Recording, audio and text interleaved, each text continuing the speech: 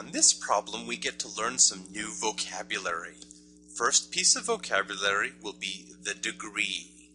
And the degree of a univariate polynomial will be, the degree of a univariate polynomial is the highest exponent of all terms in the polynomial.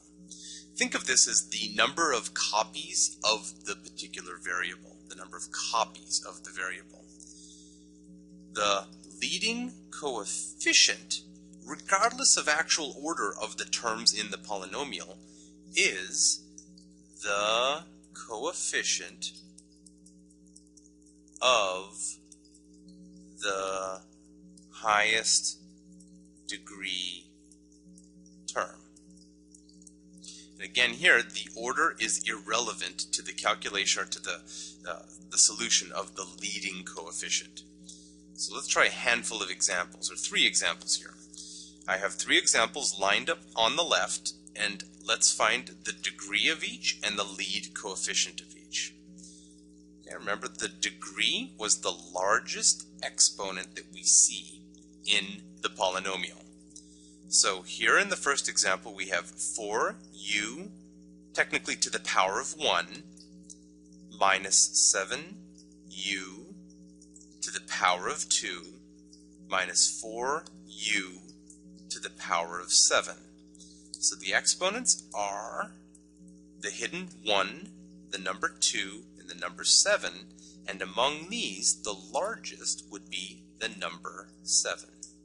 So the degree of this polynomial is 7. The leading coefficient, regardless of order, is to look at the term that had the degree of the largest degree term. So here the largest degree term was the degree 7 term, and its coefficient is the number -4. So the leading coefficient is the number -4. Okay, pause for a second on the video if you'd like to try the next couple on your own, assuming you took a shot out to try those. On the next one we have -v to the 5th plus 5 with no copies of v, so we call that a 0th degree term, minus v to the power of 4 minus 18v squared, in other words to the power of 2.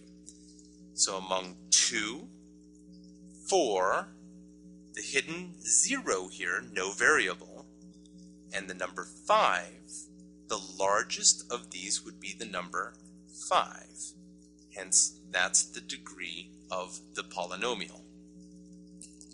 Leading coefficient, find the degree 5 term, put a bubble around it if you wish, and the coefficient to this is a negative sign the way it looks, but remember there's a hidden 1 hidden right there, so this is really -1 times v to the 5th, and thus our leading coefficient is the number -1.